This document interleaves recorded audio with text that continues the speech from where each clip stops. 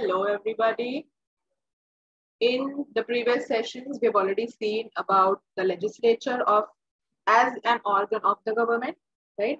Legislature वाला पूरा topic हमने वाइंड अप कर दिया है कि लॉज कौन फ्रेम करता है, क्या प्रोसीजर होता है, कहाँ पे फ्रेम होते हैं, पार्लियामेंट में, सेंट्रल लेवल पे और लेजिस्लेटिव असेंबली में, स्टेट लेवल।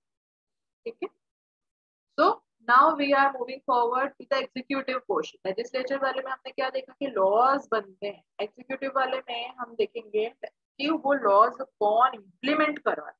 ठीक है, executive word comes from the word execute, मतलब कि कुछ to put something into action, to implement something. ठीक है, तो एग्जीक्यूटिव जो पूरी बॉडी होती है उनका क्या रोल और रिस्पॉन्सिबिलिटी होता है, बहुत सारे रोल्स और रिस्पॉन्सिबिलिटीज, मतलब बहुत सारी रिस्पॉन्सिबिलिटीज होती है, but one of the major responsibilities is to implement the laws that the legislature has framed. The most efficient, effective, and the central organ of the government is the executive. Union executive means obviously at the central level. Central is also called union.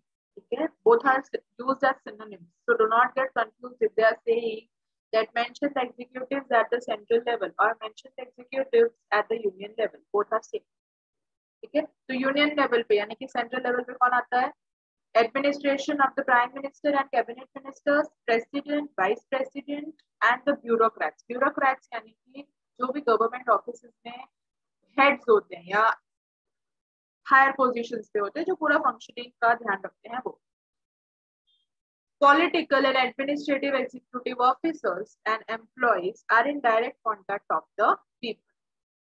ठीक, लोगों की problems का solution लाने के लिए पूरा सब laws बनता है और सारी चीजें इम्प्लीमेंट की जाती है, तो लोगों के कांटेक्ट में तो आना जरूरी हो ही जाता है। So that's why they are saying कि पॉलिटिकल और एडमिनिस्ट्रेटिव जो ऑफिसर्स होते हैं बहुत सारे लेवल्स पे, क्यों अभी गवर्नमेंट पहले तो सिर्फ सेंट्रल और स्टेट लेवल पे हुआ करती थी, अब जाके वो लोग छोटे लेवल पे, सिटी लेवल पे आ गए हैं, विलेज लेवल पे आ गए हैं, मतलब ग्राम पंचायत, पंचायती राज, ये सारे लेवल्स पे क्यों आए? ताकि लोगों की प्रॉब्लम्स का सोल्यूशन आए। So obviously that they must be in contact with the people direct to know their issues and to bring the solutions to that. The people are influenced by their work. The executive implements the laws framed by the legislature. Executive क्या खुद के laws बनाता है? नहीं, वो वही laws को implement करवाता है जो लेजिस्लेचर ने कहा। क्या तुम्हारी स्कूल में जो क्लास टीचर है वो खुद के लॉज बनाती है? हाँ, वो बनाती भी अगर होंगी तो वो क्लासरूम के लिए बनाती होंगी, लेकिन पूरी स्कूल के लिए लॉज कौन डिजाइन करता है? Principal, trustee. ठीक है, तो हायर अथॉरिटीज है या लेजिस्लेचर है, वो लॉज बनाते हैं और एग्जीक्यूटिव बॉडी जो है वो उसको फॉलो करवाती है। The administrative executive carries out the working of implementing the policies, programs, and planning done by the government, keeping in view the aspiration and expectation of people.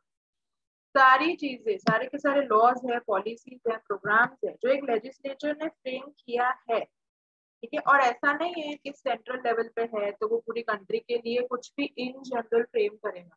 वो स्टेट लेवल पे अगर legislative assembly है तो वो अपने state की requirements के according laws frame करती है। ठीक है, तो जितने भी पॉलिसीज है, प्रोग्राम्स है, पूरा जो भी प्लान्स है, जो लेजिस्लेचर चाहे वो सेंट्रल लेवल पे हो या वो स्टेट लेवल पे, वो लोगों की रिक्वायरमेंट के हिसाब से ही वो लॉज बनाएगा और इसीलिए वो सारी चीजें फॉलो करवाता है एग्जीक्यूटिव उसी हिसाब से कि हाँ इस जगह के लिए ये लॉ बना है तो मुझे इस चीज को इस तरह से इम्प्लीमेंट करवाना पड़ेगा ताकि इस जगह के लिए जो लॉ बना है प्रॉब्लम सॉल्व करने के लिए वो सॉल्व हो सके।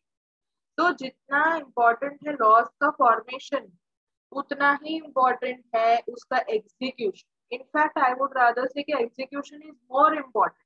क्यों?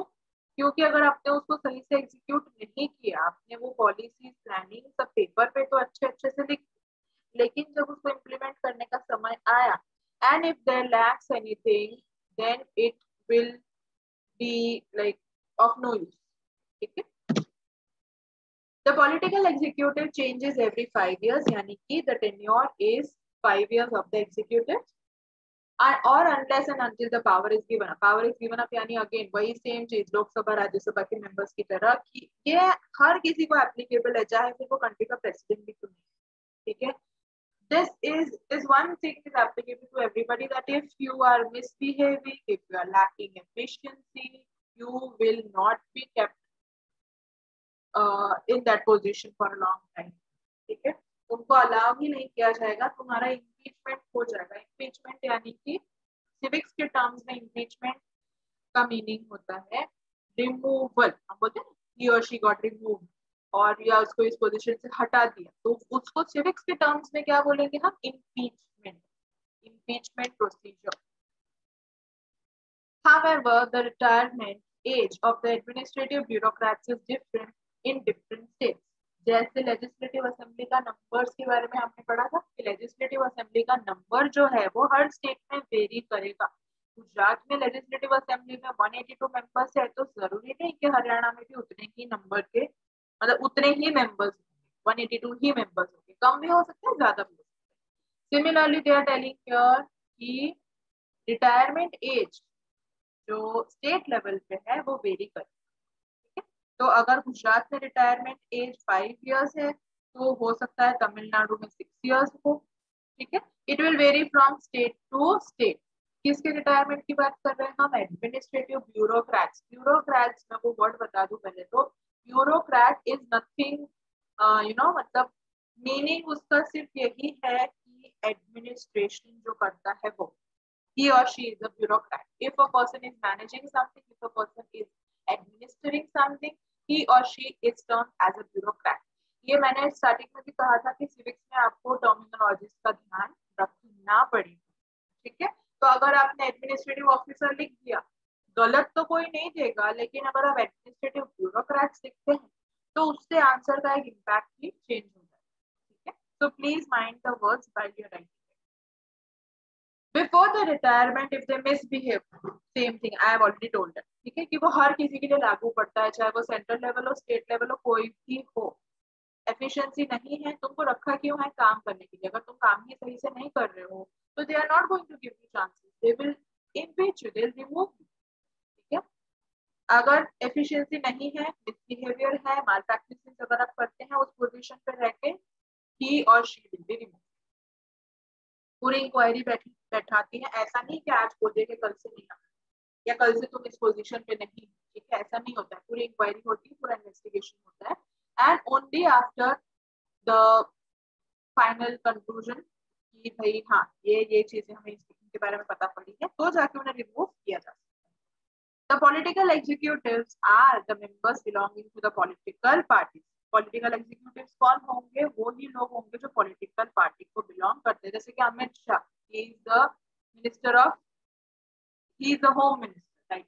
ठीक है, तो he is the member of BJP. Okay, हाँ, दैट. तो मतलब जो भी पॉलिटिकल लीडर्स होंगे वो सबके सब किसी ना किसी पॉलिटिकल पार्टी को बिलोंग करते होंगे. That's what we are saying. And where did we go? Their main qualification is to get elected based on their individual honesty to the party, public choice, public opinion, whereas the administrative executive, हाँ मैं एक चीज और तुम्हारे लिए simplify कर दूँ. Civil services, I am sure आपने सुना होगा. सिविल सर्विसेज यानी आईएएस, इंडियन एडमिनिस्ट्रेटिव सर्विसेज, उसकी एक यूपीएससी. ठीक है, नहीं वो UPSC will be different. I take my words back. IAS रखते हैं. ठीक है, एग्जांपल में अभी आईएएस रखते हैं, otherwise it will be a chaos. तो आईएएस जो है that is Indian administrative service. ठीक है, तो वो सिविल सर्विसेज में आता है, यानी कि आप गवर्नमेंट का पार्ट बनना चाहते हैं, उसके लिए आपको एग्जाम देनी पड़ेगी. There is a whole procedure to be the administrative officer. ऐसे ही कोई इंटरव्यू क्रैक करके एडमिनिस्ट्रेटिव ऑफिसर नहीं बन सकता. तो ये बार बार जो यहाँ पे एडमिनिस्ट्रेटिव ब्यूरोक्रेट्स, एडमिनिस्ट्रेटिव एग्जीक्यूटिव जो बार बार आ रहा है, उसके लिए आपको सिंप्लीफाई करने के लिए आप उसको आईएएस याद रख सकते.